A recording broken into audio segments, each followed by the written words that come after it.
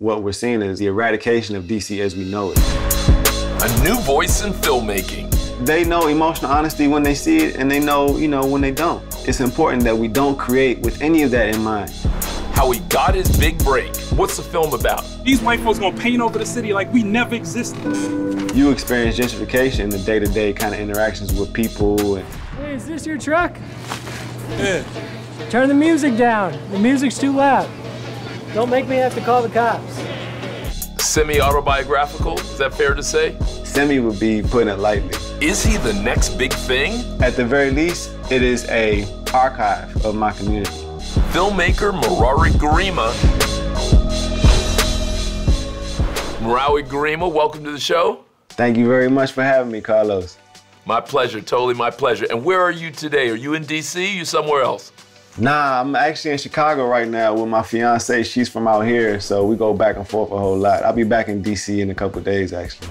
Oh, I love that. You're bringing the nation together. Okay, I like that. I thought you would have stayed in DC, but that's pretty good. I like that. Residue is the new film written and directed by Merawi Gerima. These white folks gonna paint over the city like we never existed. The powerful film, which saw huge success on the film festival circuit and now streaming on Netflix, confronts issues of identity, gentrification, and loss.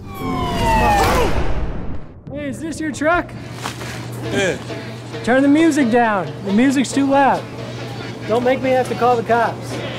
Hey, tell me a little bit about Residue. For people who've never seen the film yet, obviously just out on Netflix, congratulations. No small accomplishment. What's the film about? Residue is about a young man who comes home to Washington, D.C.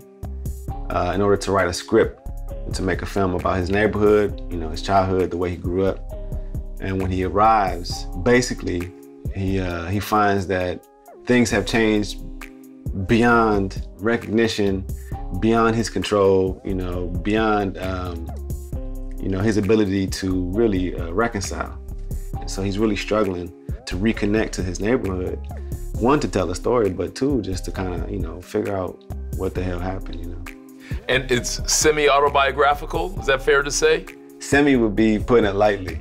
I think at a certain point it was semi, and while I was writing it, it was semi, but once we started filming, it became pointless to even act like it wasn't about me because we were filming in my neighborhood, where I grew up. We were filming the people I grew up with. They were in front of the camera and behind the camera. We were filming in the locations that I grew up with or where I was raised. Put it in context for people who haven't seen it yet. This reminds you, or this may remind them, maybe better said, of what other films? What is this? Give this a little context. What other films is this now a part of? Yeah, Crooklyn is a big one, to me, one of Spike's best films, It's similar process, you can see him trying to, scrambling to really kind of put all these memories of all things that happened in his childhood into this film to kind of give you an idea, chasing this feeling of, this nostalgic feeling of childhood, growing up in Brooklyn kind of a thing. And gentrification obviously plays a big role. Is that because, again, I'm assuming you saw that happen up close and personal in DC, or were there other things that made you grab onto the theme and kind of feel like focus it around that question of gentrification? Well, I think that, you'd be hard pressed to tell a story in DC at this point in time, without that being a major theme. Because, what we're seeing is, basically the eradication of DC as we know it, And I think that that's kind of what prompted the project. I had been away in film school for about a year. And then, I had known gentrification was happening and I already been mad about it. But to see how much had changed in 1 year was devastating. I think that really set me on the path of like, all right, I gotta do something. On the ground kind of level, you experience gentrification in the day-to-day kind of interactions with people and, one building goes down, another one comes up and, you're not really aware of how all these forces outside of your, perspective impact your life, on a day-to-day basis. But once I started down this path of making this film and just kind of, educating myself, the more, you start to see how layered it is. But at the same time, you also start to just get a sense that it is tied up in every other, form of oppression that Black people face anyway, you know what I mean? because like now I'm at the point where I really don't differentiate between gentrification and police brutality, you know, because the police really act like a cleanup crew, you know, just kind of sweeping through, you know what I mean, and just preparing the environment for this new population, you know. Merawi, take me down the road a little bit. Where would you love to be 5 years, 10 years, 20 years out? Give me the vision, tell me the story. I would love to be, you know, pushing far, you know, helping, you know, Ava and, you know, kind of this push that she's created, you know, just doing my part for that movement, you know, in the industry, you know, bringing Black stories to life. DC is just bursting at the seams with stories, untold stories. Ava DuVernay is the highest grossing Black woman director in American box office history. Her film distribution company, Array, was named one of Fast Company's most innovative companies. Array amplifies the work of people of color, like Merawi, and women of all backgrounds.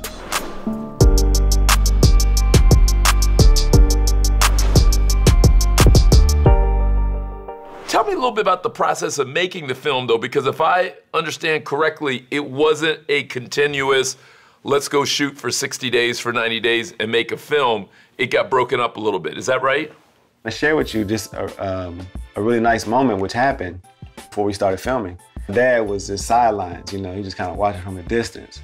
And he was just like, you know, like, he was like, you know, it's not looking good. It's not looking good. Right. But he was like, but you know, that's actually a blessing, you know, it's kind of a blessing because he said the urgency of this production will find its way into the film. So just allow the imperfections to happen, you know, just let it seep through into the project. And that's what we needed because literally everything went wrong. But because we had this mindset of we still here, we still filming, and it's not gonna be a perfect product. And these imperfections and catastrophes can be folded into some type of beauty, you know, for the film. It's actually gifts in disguise. You know, for me, it's like the project, if Netflix never happened, if these reviews never happened, if nothing ever happened, at the very least, it is a archive of my community. You know, it is a record of our existence, you know?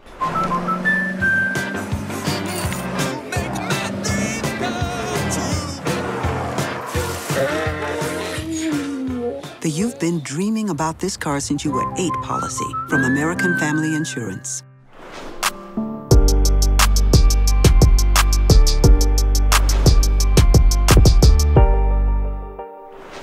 How'd you get into filmmaking?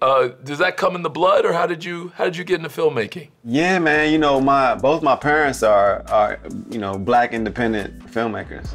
My father is Haile Gerima. He's an Ethiopian filmmaker. His biggest film is, you know, it's called Sankofa. That came out back in the 90s about basically revolution and slavery times. You know.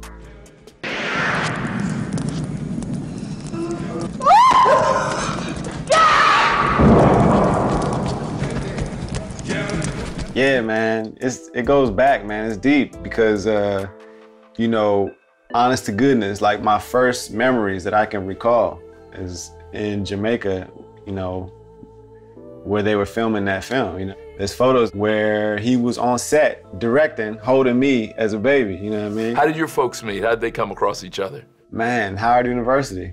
My dad, he graduated film school at UCLA, and the first job he ever took was they had just started a film program at Howard. And he was like, all his friends was like going, you know, to like other institutions. And he was like, oh, you mean I get to go teach Black kids at the first, you know, film, you know, program in the country? Even though, you know, it's paying less, you know, he was like, hell yeah. So he packed up everything, drove from LA to DC.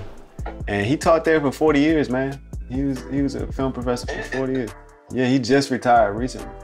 Were you one of his students? Like, did he actively teach you? Or were you just always taking it in at the dinner table? I think more so the latter. You know, when I got older, I sat in on some of his classes, but now when I did go to Howard University, but I was studying graphic design. I was actively trying not to do film. You know what I mean? Because people in your ear. I was gonna say. People in your ear like, oh, you're gonna follow in your father's footsteps, right? You know, which is the last, you know, that's the fastest way to get a rebellious young boy, you know what I mean, to not do something. What about your mom? I mean, when you guys sit around now, I mean, there must be extraordinary pride to see you and to see your journey if you're them. Do you talk more work with your mom or work with your dad? Like, who do you? My mother is an incredible filmmaker as well. In fact, is an incredible cinematographer.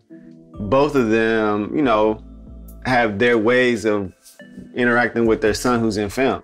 And we watch many cuts together, and they give really critical, they won't be nice just because you're their son, you know what I mean? To the point where sometimes I'm like, dang, that's how y'all feel, you know what I mean? But it's the type of like rigorous engagement that like, I think is so necessary for the arts, you know what I mean?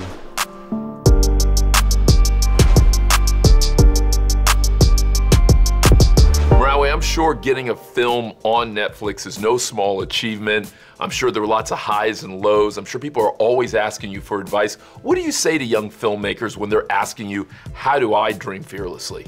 I think it's important, especially for filmmakers, especially for Black filmmakers, to understand that like we had no expectations of Netflix, distribution, Slamdance, where we had our premiere at. We did our best to not think about any of that. And I say that because I went to school, with a lot of filmmakers, who, they start writing with a Sundance deadline in mind.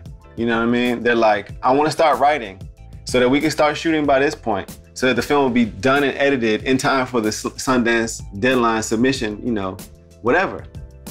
And I just feel like, what a way, to just handicap your whole creative process, you know what I mean? And I just feel like the juries aren't dummies anyway. They know emotional honesty when they see it, and they know, when they don't. And so I think that it's important that we don't create with any of that in mind, any of it, But, I want to say that like, it's also important to contextualize this, this whole thing, because Ava DuVernay and Array are really a singular entity in the film world. This did not exist, at the time that my parents was out there fighting to like get these films made and distributed, them and their contemporaries. Now that Ava exists, who in many ways she sees herself also as continuing the work of that generation of filmmakers, of really standing in that legacy, because they really kind of created the conditions for her to kind of come up in this film industry in the way that she is.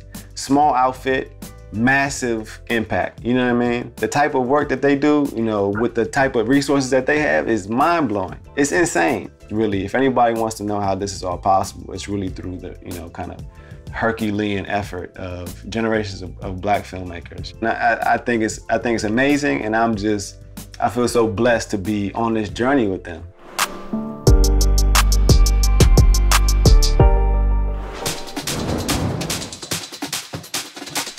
Merawi, let me try a little rapid fire with you. You mind if I do a little rapid fire with you? I'm terrible at it, but go for it. Your favorite book, or one of your favorite books? I'm terrible at it, man. Invisible Man, Ralph Ellison. Little Ralph Ellison, that never hurts.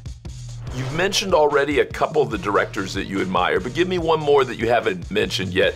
Whose work do you admire? Man, there's this incredible Japanese filmmaker. His name is Shinsuke Ogawa. This man, back in the day, him and his crew lived and bought this rice farm, lived there for 13 years making this documentary about rice in this community, and just incorporated the whole kind of mythology of the community into this. You would never think that a documentary about rice could just be this amazing, but it incorporated this thousands years history and mythology of this community.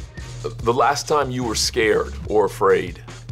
That's all the time. I'm always worried about,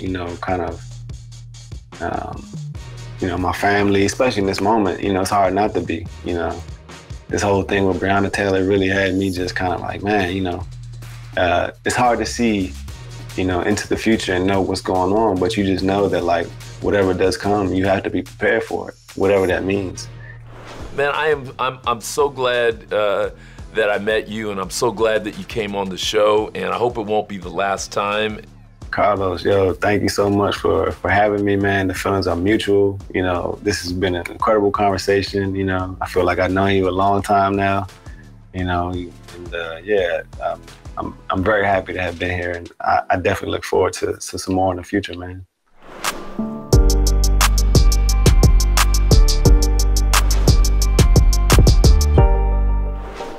Hey, I really hope you enjoyed meeting Merawi Gerima. I'm a new fan, a big fan.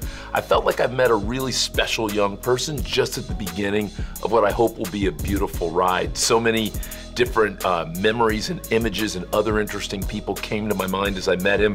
Ava DuVernay, obviously, but also other people. I'm excited to be a part of his journey. I love who his dad and mom are. I love that he talked about not just himself, but a larger tribe of friends and family who, as he said, he's linking arms with. Very interesting to hear him talk about his personal journey and really allowing it to be a journey about himself and not trying to run away from that, not trying to hide from that. I hope you enjoyed it too, and if you do, I hope that you'll not only subscribe and tell friends and listen to the podcast, but I hope you'll go watch his film. I think it's important that we support this film, Residue. So check it out on Netflix. If you like it, tell other people about it, and tell me what other young filmmakers we should be introducing you to. Hope to see you soon. Thanks for joining. Hey, tune into the Carlos Watson Show. It's like no other. You're going to enjoy it every weekday on YouTube.